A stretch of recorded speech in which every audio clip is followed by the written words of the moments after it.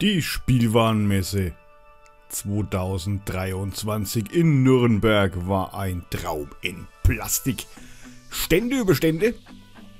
Hier sehen wir die Halle 11, die überwiegend reserviert war für asiatische Aussteller. In den Lego-Bereich durfte man nur mit Termin. Man durfte sich außen ein paar Gebilde und Sets ansehen, aber in den Hauptbereich durfte man als Normalsterblicher leider nicht eindringen.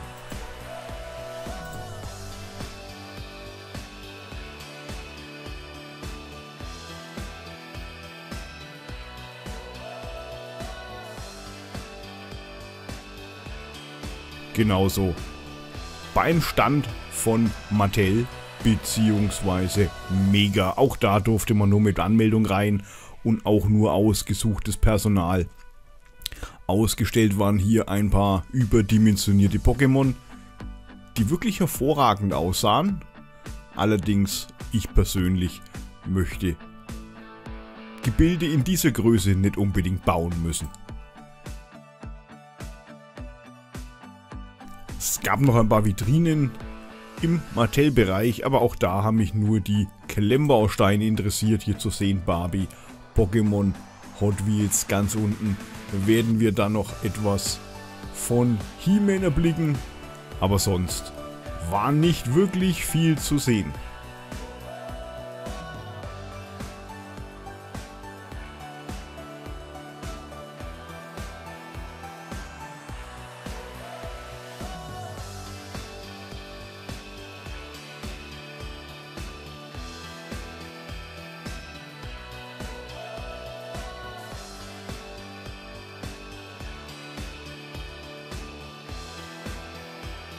Human bzw. Keyplay hatte ebenfalls einen Stand auf der Messe. Der Stand war schwach bestückt, aber die Mitarbeiter waren nett. Ich habe mich gut unterhalten und nachdem ich gefragt hatte, ob ich filmen darf, wurde ich denn gefragt, was ich denn mit dem Filmmaterial vorhätte. Ich meinte, ich hätte einen YouTube-Kanal und würde ein kleines Messevideo erstellen wollen, worauf er dann wissen wollte, wie mein Kanal heißt. Und der nette Betreiber des Stands hat dann noch vor meinen Augen an Ort und Stelle meinen Kanal abonniert. Vielen, vielen Dank dafür.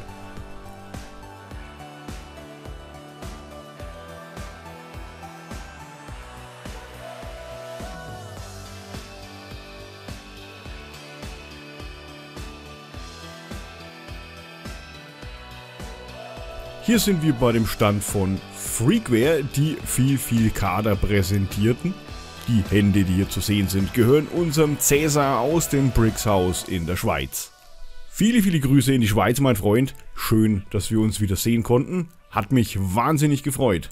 Auch Kader hat die eine oder andere Neuheit hier präsentiert, aber so im Großen und Ganzen waren die Sets doch irgendwie irgendwo schon bekannt. Die kleinen Zimmerchen sind kleiner als ich dachte.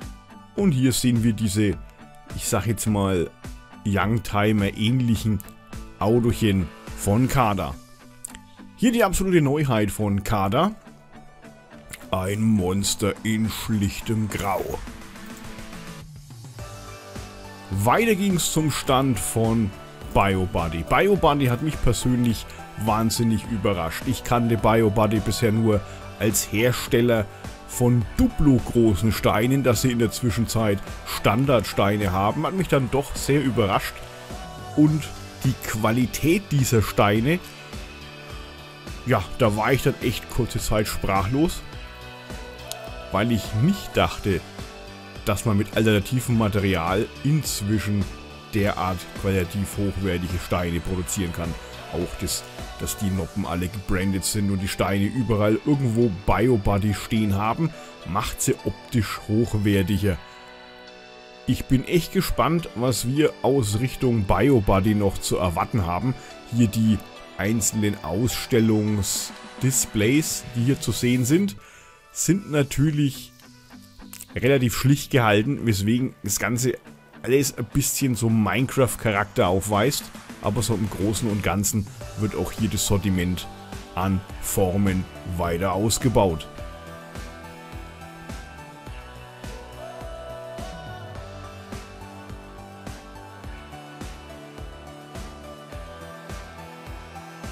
Kobi lief mir dann als nächstes über den Weg. Hier der Bahnhof von Kobi, beziehungsweise nicht der Bahnhof von Kobi, das hier müsste ein Mock sein. Ich glaube nicht, dass dieses Monster hier jemals als Set erscheinen wird. Interessant, der Zug vorn, der wird auf jeden Fall als Set erscheinen. Da ist ja die Community schon heiß drauf, auf Kobi-Züge. Und hier eine Nahaufnahme der neuen Kobi-Schienen. Ja, es wird bemängelt, dass an der Schnittstelle von einer zur nächsten Schiene 2 Bahnschwellen aneinander gekoppelt werden und man quasi eine doppelte Schwelle hat. Meckern auf hohem Niveau, hätte ich gesagt, dass das Zeug hier Holzoptik hat und ich bin mir nicht ganz sicher, ob es lackiert ist oder Dual Mold, aber rein optisch finde ich diese Schienen extremst genial.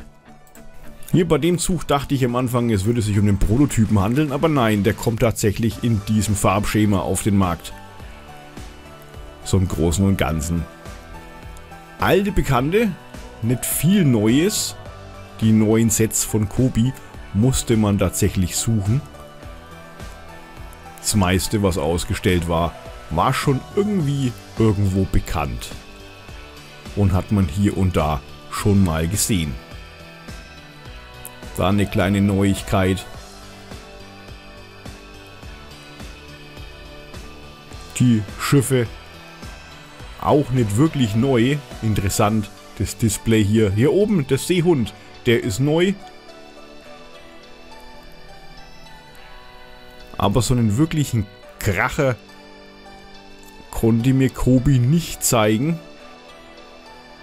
Die Neuheiten, die auf uns zukommen im Bereich Kobi, passen halt zum bisherigen Kobi-Sortiment. Hier ein Flugzeug.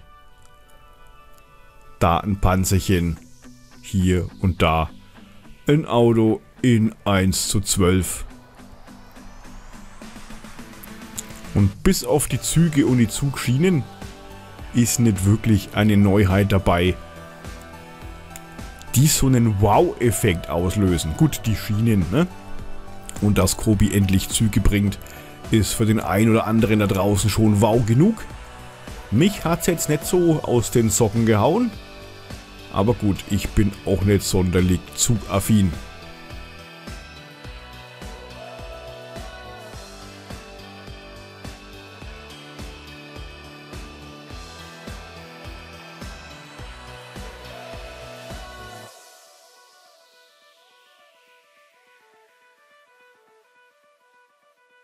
Hier eine kleine Neuheit.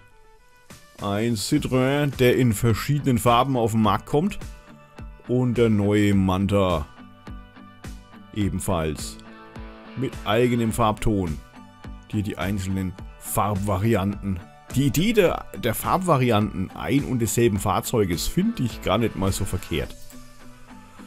Weiter ging es zum Stand von Blocky. Blocky ist ein Hersteller, der aus demselben Land kommt, aus dem auch Kobi stammt. Sie kommen aus Polen und man merkt am Werdegang von Blocky durchaus, dass sie irgendwo Kobi doch zum Vorbild nehmen. Man sieht sie recht gut an der Windmühle, am unteren Teil der Windmühle, dieses Formteil, ein Felsenteil mit Noppen, auf dem dann das Haus aufgebaut wird. Sie arbeiten immer mehr und mehr mit Formteile, wie wir es halt eben von Kobi oder Mega Constructs gewohnt sind. Hier eine eigene Girls-Serie, die durchaus zu überzeugen weiß. Natürlich gibt es auch Duplo-Größe. Hier die Farm-Serie hat mich durchaus angesprochen. Natürlich ist der Hauptkundenkreis oder das Hauptklientel hier die Kindergruppe. Trotzdem darf man auch als Erwachsener noch ein bisschen Kind sein. Man sieht, die haben ihre Modelle auf Modellbauuntergründen aufgebaut, damit das Ganze besser zur Geltung kommt. Vieles, was wir auch schon aus dem Produktkatalog kennen, aber das eine oder andere Set war noch nicht im Katalog.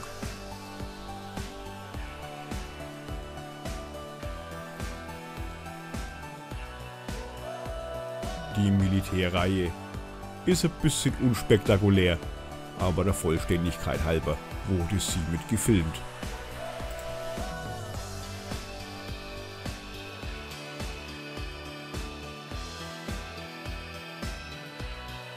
Danach ging es auf zum Stand von Rasta. Rasta ist ein Hersteller, der einige Lizenzen im Sortiment hat, unter anderem Audi, und der das eine oder andere Set auf dem europäischen Markt schon vertrieben hat. Also das eine oder andere Set ist uns hier durchaus bekannt. Trotzdem konnte man hier die eine oder andere Neuheit begutachten. Und Rasta verwendet überwiegend Go-Bricks-Steine, was darauf schließen lässt, dass die Sets hervorragend sind in der Qualität. Design ist natürlich Geschmackssache. Jetzt sind wir hier auf dem Stand vom Bausteinreich. Er hat ein paar Sets ausgestellt, den QR-Code als Fliesenmosaik. Ganz nett gemacht. Kleiner Feuerwerkskörperbereich. Hier vorne bisschen Technik der Fantasy Retro TV. Mehr war nicht zu sehen. Ein Hersteller, der mich wahnsinnig überrascht hat auf der Messe, war Ecobricks. Ecobricks ist ein Hersteller, der Klemmbausteine produziert aus Bambus. Sie sahen am Anfang wirklich aus wie Holzbausteine, wie Klemmbausteine aus Holz, wurden aber rein aus Bambus produziert und werden zum Teil lackiert ausgeliefert. Ich habe mir ein paar Steinchen in die Hand genommen und habe sie aufgenoppt und ich fand die Passgenauigkeit und auch das Vernoppen hervorragend. Steine aus Holz vom einen oder anderen Hersteller hatte ich ja schon mal in der Hand und war nie wirklich begeistert von dem Zeug. Aber hier, diese Steinchen hier, die haben eine erstaunlich hohe Passgenauigkeit. Man sieht es hier an der, ich sage jetzt mal, lila Purple Brook, was auch immer, dass die Spaltmaße relativ gleichmäßig sind und das Gebilde an sich sehr, sehr gleichmäßig daherkommt. Das könnten Steine mit Zukunft werden hier. Außerdem könnten sie durch die Lackierung unsere Farbpalette innerhalb der Klemmbausteine um einiges erweitern. Auch Steine mit Holzoptik, ja, das fehlt irgendwie, das hätte was. Auch das würde die Farbpalette um einiges erweitern. Sie haben sogenannte Buildable Figures im Sortiment, die sich aufnoppen lassen. Und witzig hier die Anspielung, da sie ja den Namen Duplo nicht verwenden dürfen, wurde hier ein Babyblock einfach auf eine Schachtel mit Duplo Schokoriegel gestellt. Als kleine Anspielung. Ich fand die Idee witzig. Das hier ist ein Stand, der thematisch überhaupt nichts mit uns zu tun hat. Aber ich fand es witzig, dass hier die Klingonen auch vertreten sind. Kapla! So, hier sind wir nun bei Brixo. Brixo ist der Hersteller aus Israel mit diesen stromleitenden Bricks. Hier sieht man, was alles so möglich ist. Hier wurden die einzelnen Funktionen gezeigt mit Sound, mit Magnet und mit Helligkeitssensoren. Und es funktioniert erstaunlich gut. Hier der Eiswagen, im Hintergrund die Ballerina, es gibt ein Feuerwehrfahrzeug, ein Hubschrauber. Hier zeigt der nette Kollege, was die Ballerina kann, wie sie ein- und auszuschalten ist, über Akustik. Es gibt ein paar rudimentäre Sets, nichts Weltbewegendes vom Design her. Aber sie haben sich den ein oder anderen hochinteressanten Designer ins Boot geholt, um in Zukunft so richtig auf dem Markt auftrumpfen zu können. Jetzt sind wir auf dem Stand von Lotz. Lotz hat einige interessante Sets ausgestellt, allerdings sieht man hier in meinem Video nicht viel, weil mir nach 3 Bildern verboten wurde, weiter zu filmen aus Gründen.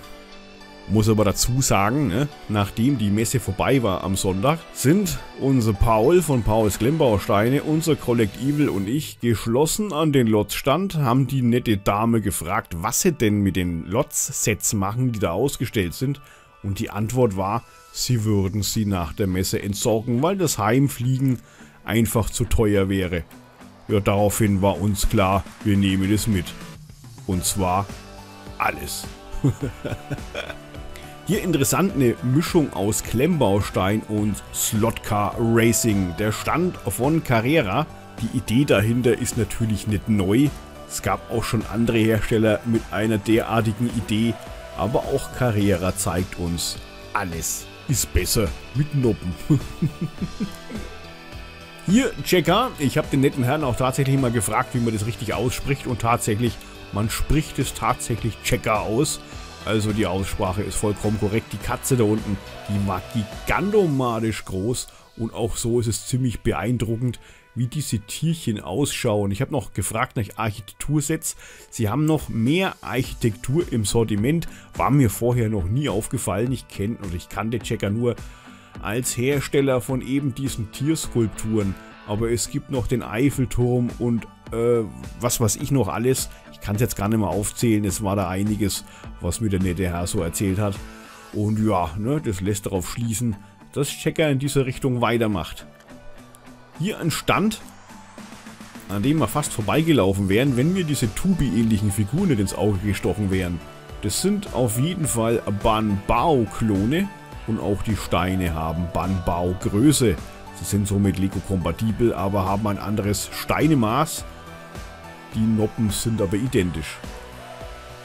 Hier sind wir am Stand von Blocks und egal wie oft wir dran vorbeigelaufen sind, nie war ein Mitarbeiter vertreten, den man mal hätte fragen können.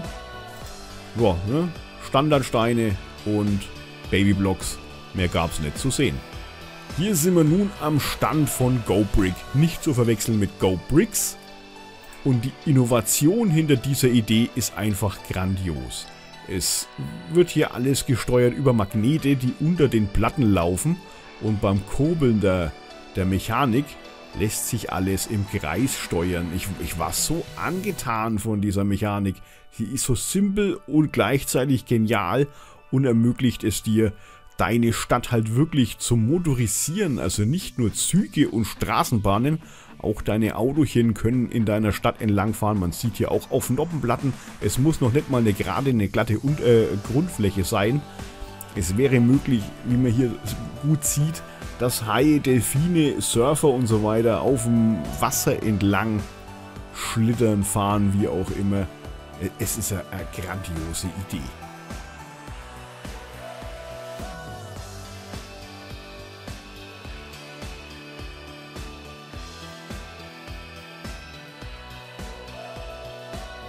Und zu guter Letzt hier noch ein Foto von meiner Messeausbeute. Alles, was ihr hier seht, bekamen wir, oder in dem Fall jetzt ich, für lau. Meine Kollegen haben nicht weniger abgestaubt.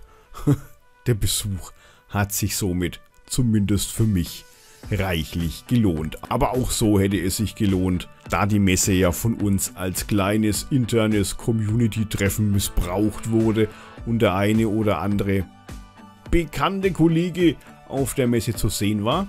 Bloxy, Johnny's World, Paul von Pauls Klemmbausteine, Donnergurgler, Berlin Bricks, Bricks Berlin und wie sie alle heißen. Cäsar war da aus dem Bricks Haus, die Kati war da, unser Hügel war da. Es waren so viele Leute da und es hat wahnsinnig viel Spaß gemacht. Matthias von der Bausteinecke war ebenfalls vertreten. Ist Bausteinreich, die Bausteinreich-Crew und so weiter und so fort. Es würde jetzt den Rahmen sprengen, alle aufzuzählen. Außerdem habe ich schon gar nicht mehr alle im Kopf. Ihr wisst ja, ist Alter. Ich freue mich auf jeden Fall auf die Messe 2024. Da werde ich auf jeden Fall wieder dabei sein. Und ich hoffe, euch hat dieser kleine Messe-Einblick Spaß gemacht. In diesem Sinne, Leute, ich bedanke mich fürs Zusehen. Daumen nach oben tut nicht weh. Und ich sage Servusler. Eierdosten und baut was Schönes.